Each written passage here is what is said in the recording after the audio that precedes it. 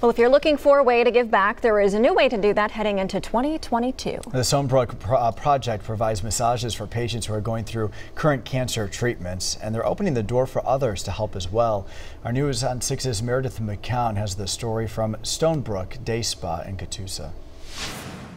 This is where patients going through cancer treatment can come get a special massage to help them relax and ease pain. The owner wanted to provide a way to care for them from firsthand experience. Edie Tolbert is the owner of the Stonebrook Day Spa and founder of the Stonebrook Project. She's a cancer survivor. 13 years ago, she was diagnosed with breast cancer, and 2 years later, she opened the spa. Her nonprofit provides complimentary oncology massage therapy to men and women going through cancer treatment. Tolbert says massages help with pain, fatigue, and nausea. Plus, the therapists are certified to know what each patient needs. She says this can also help emotionally, like relieving stress and anxiety from the diagnosis. This summer, the nonprofit launched Project Partners, where people can pay for a client's oncology massage. It can either be a monthly commitment or a donation anytime. So far, 33 clients are sponsored, and Tolbert hopes to reach 50 by the new year. I wanted to find a way to give back to those going through cancer